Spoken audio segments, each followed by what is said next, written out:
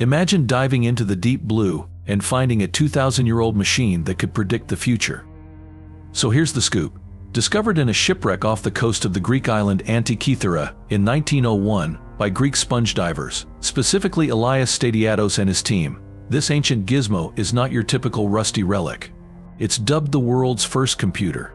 Created way back in ancient Greece, this intricate device made of bronze and wood could calculate astronomical positions and even predict eclipses. How's that for old school smart? Historians and scientists are still piecing it all together, but believe me, this machine was the smartphone of its time. It even had gears and dials. Talk about Greek genius, huh? So next time you glance at your phone, remember the Antikythera mechanism. It's proof that even the ancients had their tech game on point.